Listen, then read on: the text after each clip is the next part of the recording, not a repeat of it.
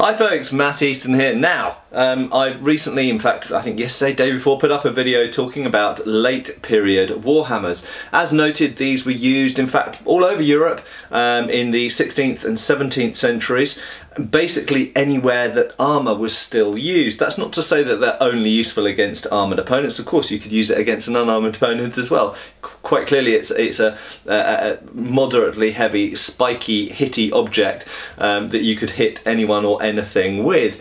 In the past I have spoken, this is a bit of a tangent to the main video, but in the past I have spoken about the effectiveness of these compared to swords against unarmoured opponents, and yes, I would agree that against an unarmoured opponent a sword is generally speaking a better weapon. It's faster, longer, it's sharp for its entire length, you can cut or thrust with it, it's easier to wound an opponent who's unarmoured or at least wearing, you know, clothes or maybe bits of armour than, or only a few bits of armour, than with something like this, which is essentially a bit slower, a bit shorter. But this is more specialised to fighting armoured opponents. Now, back onto the main track of the video. So, I spoke about these and I showed two examples, both made by Fabrice in France, in Burgundy specifically, and Fabrice Cognot, and I'll put the link underneath this video to his manufacturing sales page. And he does make anything, by the way. He does have in-stock items, but mostly I believe he makes just bespoke to-order items. And anyway, so these are both more or less similar types of warhammer.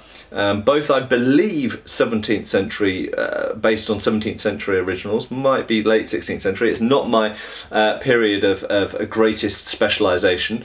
But certainly these were still in use in the 17th century. But when I showed these, a number of questions came up, and I thought, you know, I could, much like my 5 questions thing, I could kind of address those questions. But I don't have, before I go on, I will say I don't have answers to all of those questions. In fact, probably don't even have answers to most of them.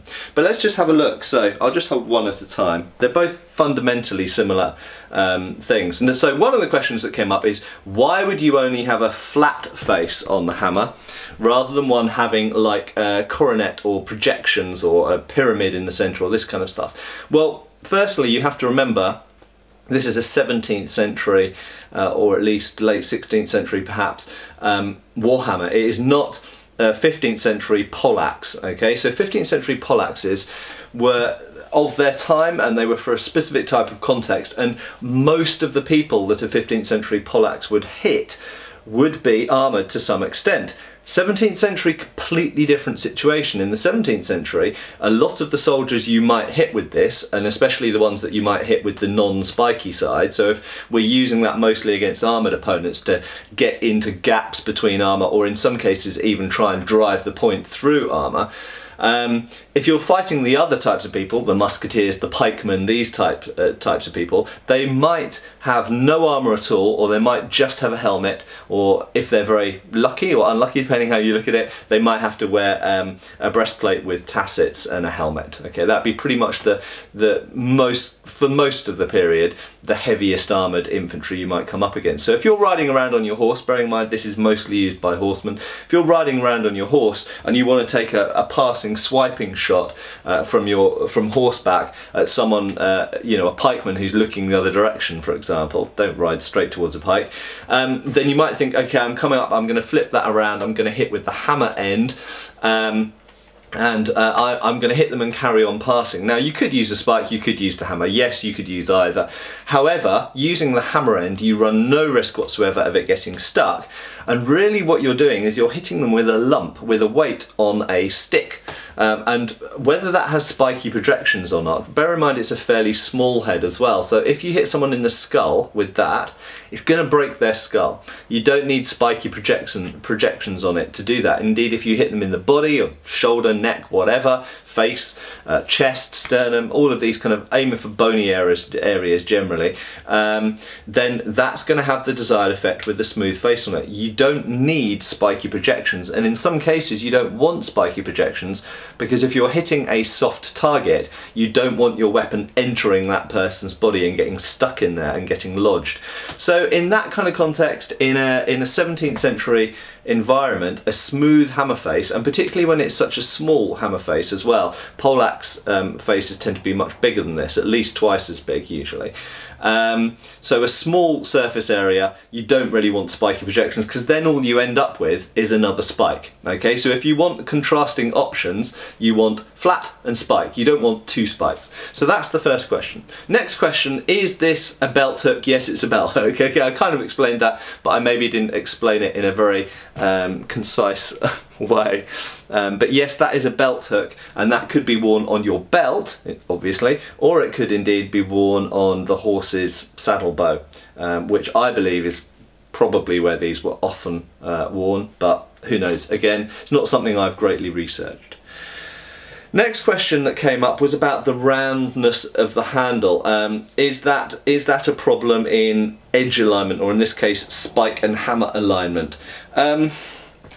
Kind of, yes, a bit, but not that much. The thing with swords is that if I just grab a sword off the wall, what's a good example? I actually don't have a good example to hand now that I go to do this. Would you believe in a room full of swords I can't find a good example? I'm trying to find an example which doesn't have a hilt that sticks out on one side. Anyway, I can't see one to hand. They've all got hilts on them that I can see. But a sword is able to revolve around. This isn't, incidentally, because it's got a more or less flat grip, but if this had a round grip, it's able to revolve around its axis because it doesn't have any projections in either direction, like an axe or like a warhammer does. Okay, so you can't actually really feel it turning in the hand unless you have a relatively flat grip, and you'll notice that the grip is wide that way and flat that way, as a good sword grip should be, and this gives you edge alignment. But this is something quite particular to swords. And that's not to say that edge alignment isn't a useful thing to be able to do with pole weapons. I've mentioned many times in the past that pole weapons that are designed to cut and thrust, such as halberds, bills, partisans, things like this, they often either have an octagonal shaft, sometimes a rectangular shaft, or sometimes an oval shaft to aid with edge alignment. That is true. However, with those, they're very long, and in actual fact it can sometimes be difficult to feel which direction your edges or your points are pointing in. With a weapon like this, it seems to be less of a problem because it's shorter and the head makes up a proportionately heavier amount of the total mass. You do seem to be able to get without even looking, I can kind of feel, and despite the fact this is a cylindrical grip, I can kind of feel that my point is pointing in the right direction. If I spin it around, I can't. Oh, it turns out I can. Okay, so that's an interesting thing there. It shows that with without even looking, I can sort of turn the weapon around and sort of feel, no, that's wrong. Okay. This is interesting. This is an interesting experiment, and I didn't plan to do this. So if I look at it for a second, then I can get the point and the hammer aligned very, very quickly. But if I don't look, yeah, not bad. Okay, so it's an interesting experiment. I haven't in depth studied the original handles on these, but I have looked at some 15th century examples, and in those, to me, it seems clear that the handles are in fact cylindrical, that they're not oval or this kind of, edge defining shape. Is it a problem with alignment? I don't really know. It's surprising how quick and easy it is to shift this thing around, but you have to remember that someone using these would have a helmet on, so that does restrict your vision to some extent. Even if it's a burgonet, which really only comes down the sides here, then you lose some of your peripheral vision. But if it's a visored, like a close helmet or something like this, that could conceivably still be used in the 17th century, then actually you might not be able to necessarily look at your weapon at the moment that you change orientation of it.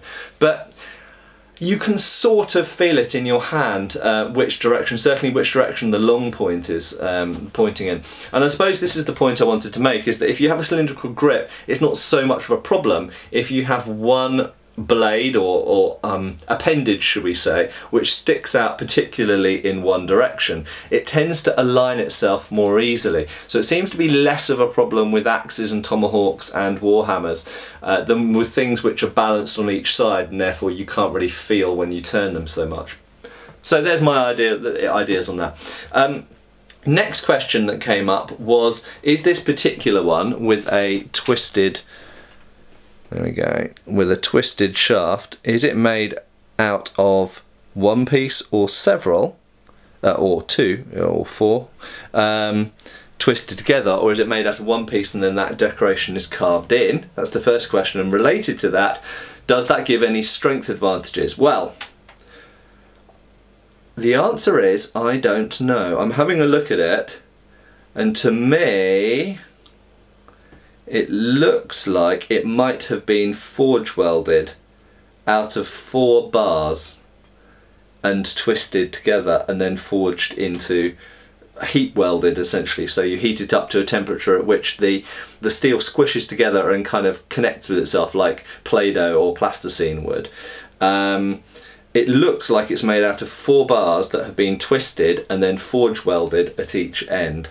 But I would have to ask Fabrice to be 100% certain of that, but that's what it looks like to me. Okay, so that's my answer for now. Does that make it inherently any stronger than one which is made out of 1 bar?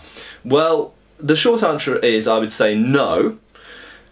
However, there is a caveat to that. Historical metal is different to modern metal. So modern steel comes out of a factory and is what the Victorians called cast steel. That is, it goes through the Bessemer process of essentially melting it, basically, to get the impurities out and then slowly solidifying it again. So you end up with a steel that's very uniform throughout and has the things that you don't want in it removed through a industrial process. In the medieval period and even in the 17th century, they were not at that standard of technology yet, and the steel essentially was folded and forged as a way of getting out. So essentially you kind of work it, spinning two warhammers around, but you essentially work it so that you work out the impurities, but you do end up with impurities throughout the metal anyway, such as slag. Okay, and slag is essentially crusty stuff that's a byproduct of smelting metal, and you end up with it stuck as little inclusions. So if you imagine like a biscuit, for example, or imagine you know, let's use the Play-Doh or plasticine analogy. So it's kind of like brand new Play-Doh that comes straight out of the pot, which is nicely uniform. That's like modern steel. And then the steel that they were using was a bit like Play-Doh that's been used by your kids for a while and has got little bits and pieces of stuff off the table that have got squished into it, and the slag and those other inclusions are like the bits of stuff in the Play-Doh, and so naturally, when you're talking about something like steel, when you've got those inclusions of other things in the steel, it's not going to be as inherently strong as something which is of uniform material all the way through, because the slag is not as strong, it doesn't have a tensile strength equal to the material around it, so it's going to be a weak spot. When you make something out of bars like this and twist it, to an extent you could argue that it's a bit like pattern welding, and what you're doing is you're creating a structure whereby any weaknesses in the material are supported by this kind of cable type structure that you're creating. So, to come back around full circle, I would say with a modern steel there's no inherent strength to pattern welding or indeed making a steel cable that's twisted like this compared to one solid bar. However, historically, where you're dealing with steels which might not be homogeneous all the way through, within those there might be some benefits to obviously pattern welding or indeed creating a bar. One thing I would note as well, I don't know if the camera's going to be compliant and focus well enough, but I'll do that. You might be able to see that this steel used in the hammerhead here has got all sorts of irregularities in it all the way along there, and what those are in fact what I was just talking about. This is, I believe, historical wrought iron, and it's been made in a very traditional way using an old piece of iron or steel, so that it does have those types of slag inclusions. And this is what steel often would have looked like in historical periods before the 19th century, it often would have looked like that, with these kind of dark marks kind of scattered through it. And that's not artificial aging or anything like that. I'll see if I can show you the top as well. Hold on. There we go. That's actually, there we go. You can actually see it's got these almost like what look like blemishes in the steel, and those are the foreign inclusions in the iron, essentially. Remember that the difference between iron and steel is only a matter of carbon content. So if you increase the carbon content of iron, you get steel.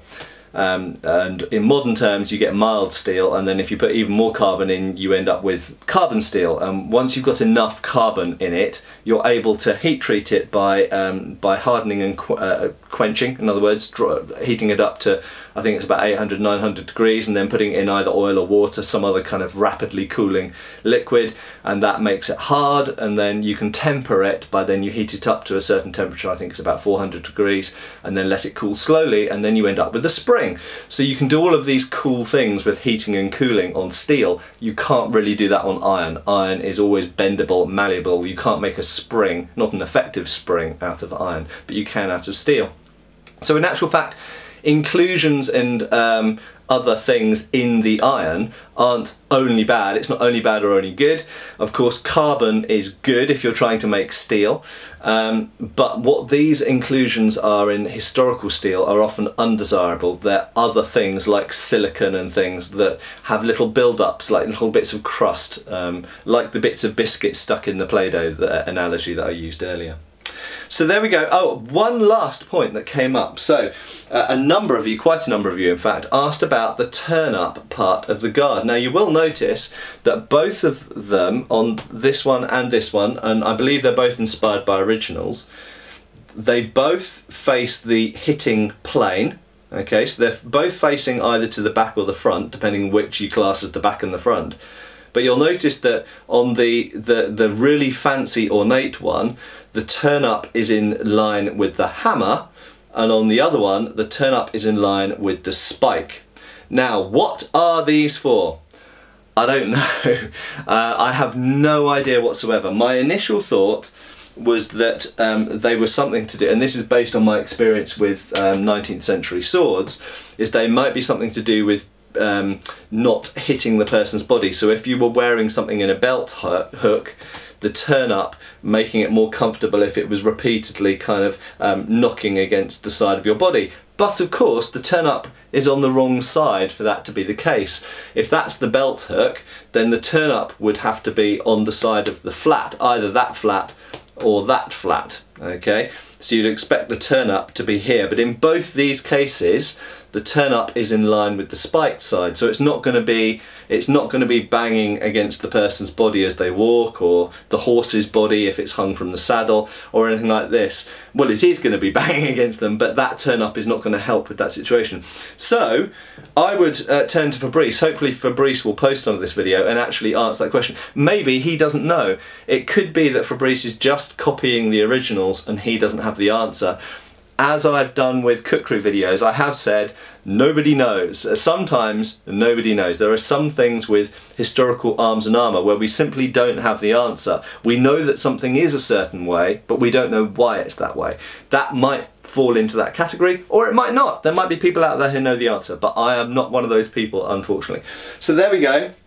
Another look at Fabrice Cognot's fantastic 17th century horseman's picks or warhammers, whatever you want to call them, and they are beautiful, beautiful things, very nice in the hand, very handy. They feel like proper weapons, and they're both very traditionally made, in many cases with Fabrice stuff, actually using traditional historical iron and steel as well, with the historically accurate inclusions. This is something that very few makers are doing. So there we go. I've answered a few questions. If you do have more questions about them, then feel free to post underneath, and if they're interesting enough questions, I might do yet another video about these things. Cheers, folks. Thank you for watching. Please subscribe, follow us on Facebook. You can buy t-shirts through Spreadshirt, support us on Patreon, or follow us on Pinterest. Thank you.